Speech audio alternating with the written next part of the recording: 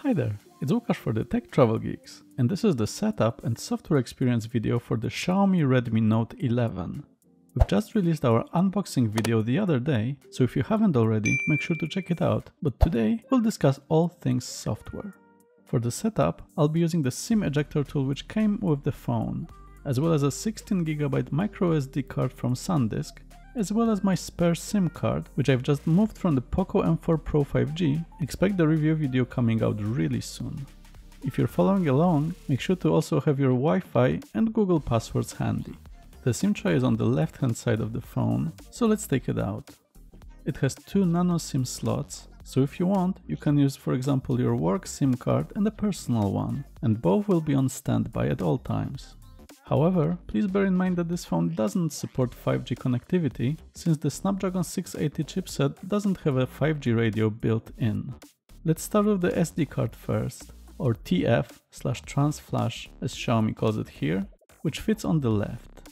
As per the tiny text at the top, it should face the screen with text upwards, so let's do that. As it turns out, I should go on a visit to an optometrist because I couldn't really read the tiny text and I thought that the first SIM slot was on the left. No, as you can easily see on the close-up, there's a 1 and 2 next to both slots, so unlike me, you should be using the middle slot. It doesn't really make a difference though, so let's go with it.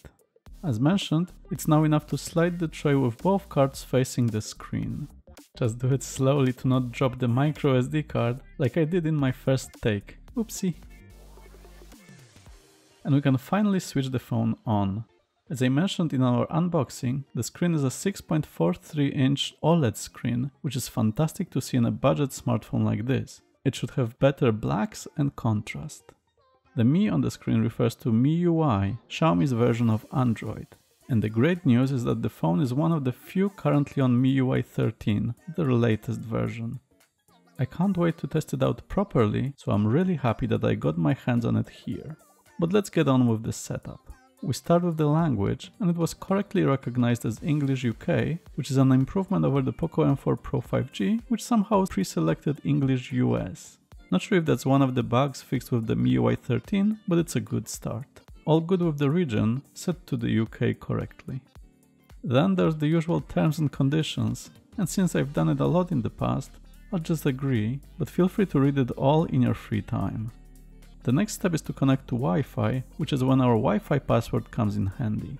It then asks you to wait a few minutes, but in my case it literally took 5 seconds, nice and smooth. We then have a choice, either copy apps and data from your older devices, or not to do it. I always prefer to start fresh, so I decided not to copy anything. Less junk and old apps on my phone, and I always back up my photos with Google Photos anyway. Once the next screen loads, which in my case took 12 seconds, we can sign into Google, which will allow us not only to access the Gmail mailbox, but more importantly, to access the Google Play Store, where you can download all the apps from. If you have two-factor authentication enabled, and you definitely should, you'll get a notification to confirm that it's you signing in. I got mine on my Google Pixel 6 Pro. After a moment, you can configure different Google services like backup to Google Drive, use of location services, Wi-Fi scanning, data diagnostics, and automatic app updates. I just went with it all. At this point, you can either stop the setup and start using your phone, or just continue. I don't like leaving things unfinished, so let's continue. As with most Android phones, you can use the Google Assistant to control your phone or your smart home. Usually, when I set my other phones up, the system already remembered my voice, so I didn't have to teach it my speech patterns, but this time it asked me to say the magic phrase. However, for some reason, it still wasn't really recognizing my voice, despite me repeating the phrase loudly and multiple times. What's worse, I had two other phones on my desk, which all decided to listen in and talk back to me, so chaos ensued. I had to switch those phones off to continue. Interestingly, it still wasn't really working, so after a few attempts, I pressed the back button to get back to the setup, and we'll revisit Google Assistant later on. Back to where we were, and I was asked if I do want to continue with the setup or to leave. For some reason, the Google Assistant window appeared again, asking if I'm in, but after I confirmed, it just went to the next step. Never mind then. On this next screen, we can do a few things. Add another email, for example a work email if you need it, change the font size for accessibility reasons, change the wallpapers, or review additional apps. Let's check the wallpapers. There are 22 pre-installed wallpapers, so let's see what we have. Some are new to MIUI 13 by the looks of it, but I just went with my favorite beach photo. I just like it for some reason. Let's enable it as a wallpaper and the lock screen. We can always change it later. Back to the anything else screen, let's check the additional apps. And as usual, it's just Google Pay. Unfortunately, this phone doesn't have NFC enabled, so this app will be rather useless. But we can't disable it, so no changes here. And we're almost there. We can now enable security. At this stage, you can either go with just the screen lock or a fingerprint. I would strongly suggest going with fingerprint, as the side-mounted fingerprint scanners have been fantastic in past Xiaomi devices, so I'm expecting the same here. We still need to set some basic screen lock, so I just went with the pattern, but you can also go with a PIN or a password, up to you. Once that's done, you need to configure your fingerprint. Just put your thumb on the power button and place it in different positions, slightly moving it up and down, to ensure that your entire thumb is scanned. For me, the good thing is that there's not much doubt. In 99% of cases, you'll be using the same finger, so the accuracy should be good. On the downside, if you're left-handed, it might not be as convenient, so bear that in mind. And we're done with the security for now. However, you can also add face unlock, which doesn't pop up during the setup, but you can add it afterwards. Then we have to go through some Xiaomi settings. They're similar to the Google ones we did earlier, including location, data sharing, system updates, personalized apps and user experience program, but there's a new feature here, the wallpaper carousel. Future Me tells me that it displays a random wallpaper from their database, together with some interesting facts that you can read about if you click Discover. I might switch it off later though, we'll see if it's useful. You can also select the default launcher, either the classic, where you have all the apps on your home screen, or the app drawer, when you need to swipe up to see them. I'm definitely an app drawer person, so I went with that option straight away. One thing I noticed is that I was never asked to log into my Xiaomi account, which used to happen in the past. You can still do it later, for example by going to the security app, doing the scan and enabling Xiaomi Cloud, which will sync your photos, contacts, etc. across your devices. I didn't go with it though, since I use Google Backup instead. And that's it apparently. The setup is complete and I'm ready to rock. Actually, between me pressing the next button and the phone fully loading, it took 47 seconds. But that's actually not too bad compared to other phones. Spoiler alert, the setup is not completely done, but we can start using the phone now, around 15 minutes after we started, which is not too bad. Once we're inside, we'll get some prompts, like the one about the control and notification center. Once you swipe down, if you do it from the right side, you'll get your control buttons, Wi-Fi, Bluetooth, settings, brightness, etc. And when you swipe from the left, you'll get the notifications, like the one about the SD card being ready. Speaking of notifications, there's one about finishing the setup, which I mentioned earlier. It actually happens with all the Xiaomi phones I've used. However, there's usually not much happening, other than the getting your phone ready message, so let's just let it finish in the background and revisit it later. I actually checked it 3 minutes later, and it went really quickly. Asked me again if I wanted to copy anything from my account, which I declined again. Went through the account setup and voice assistant, without asking me to do anything this time for some reason, and showed me the anything else screen again, which I dismissed again. Once it was done, the setup was completed. There are two more things I mentioned earlier that I have to finish. The first is the Google Assistant setup. To do that, it was enough to say the wake up phrase, which then directed me to the setup again. It asked me if I wanted to use Google's voice match, which I agreed to, and luckily I didn't have to re-record my voice sample again, as it had it stored already. The phone also asked me if I wanted to store more of my voice samples, for example when I'm using Search, Assistant or Maps, but I opted out of this for now. Finally, the aforementioned face unlock, which you can add by typing it in the settings search box. It will ask you to add your face data, but you should remember that this is less secure than the other methods, so the decision is up to you. The scanning process is really fast. Literally it took a few seconds, and once you're done, you can unlock your screen by just looking at it. By default, it will open the lock screen and ask you to swipe up, but you can change that behavior by disabling the Stay on Lock Screen after unlocking option. Much better. Let's look around a bit and go to settings. As you can see, we're indeed in MIUI 13.0.3, which is the stable global version of the software. We're on the December security update, which is not too bad at the beginning of February, just 1 month behind my Pixel 6 Pro.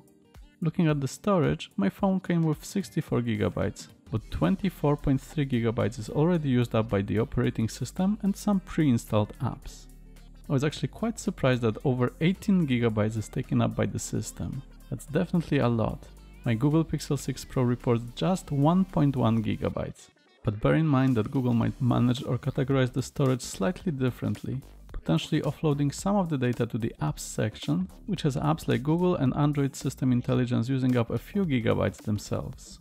Compared to some other Xiaomi phones, the Poco F3 and the Mi 11 Lite 5G use around 14GB on the system, while the Poco M4 Pro 5G, the older Redmi Note 10 Pro, and my girlfriend's Poco F2 Pro are all around 13GB.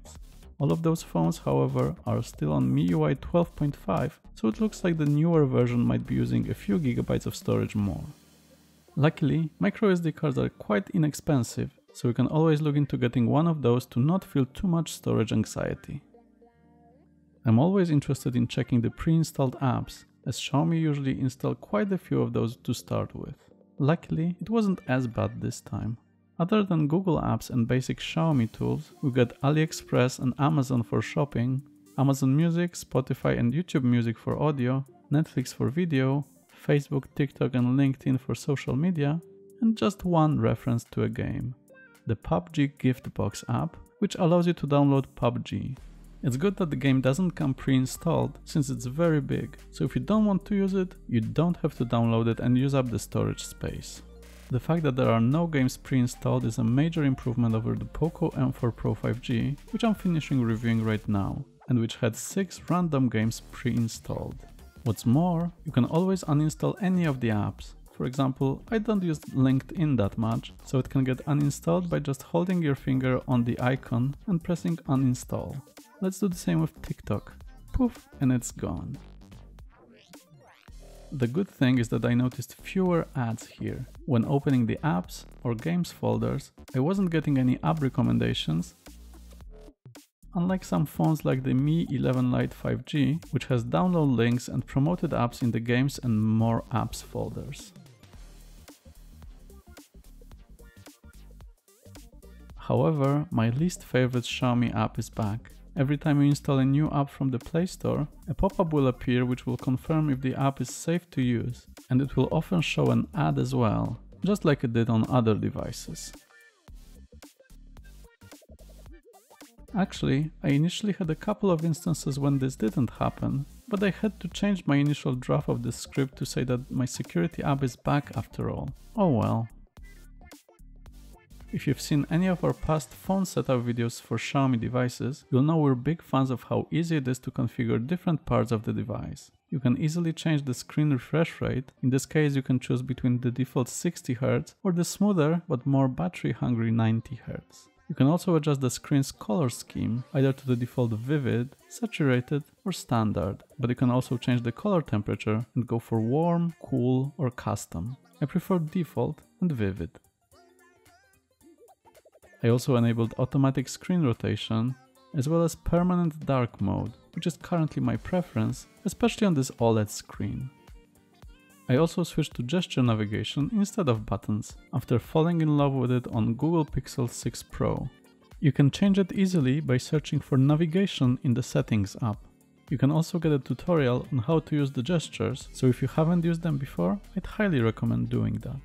You can also configure your SIM card and data preferences, but we might do a separate video about that in the near future. You can also change the theme of your phone, with plenty of designs to pick from, either free or paid. Unfortunately, I encountered an issue with the first random theme I picked. When I pressed apply, I got a compatibility warning, suggesting that this is potentially not fully supported on MIUI 13 just yet. We'll see if that changes in the future. Speaking of MIUI 13, I can't say I noticed too many changes in my version of the software. The About Phone screen looks very similar on 12.5, other than the logo. Not many changes in the Photo app just yet either. I haven't noticed any new widgets compared to my Poco M4 Pro 5G. And the control panel still looks the same, with a single slider at the bottom for now and all the usual settings as expected. Hard to say about the improvements in the background, like liquid storage or atomized memory, as they're not easy to see, but I couldn't find the sidebar functionality available yet. However, as per the Redmi Note 11 series announcement, sidebar availability may vary by device and model, so we'll have to see if that gets released to this phone or not. I'm wondering if any of the changes are expected when this phone gets updated to Android 12 though. Maybe that's the reason why we're not seeing as many changes in the software experience just yet. That's it for this walkthrough of the Xiaomi Redmi Note 11's phone setup and software experience. Hope you found it interesting and useful. Please let us know if we missed anything. We'll be looking at other features of this phone like camera quality, gaming performance and battery life in the coming weeks, so expect some further videos and comparisons to other similar devices, and expect a long-term review in the future as well. To not miss those videos, make sure to subscribe to the Tech Travel Geeks and hit the notification bell to find out when they go live. But for now, thanks for watching!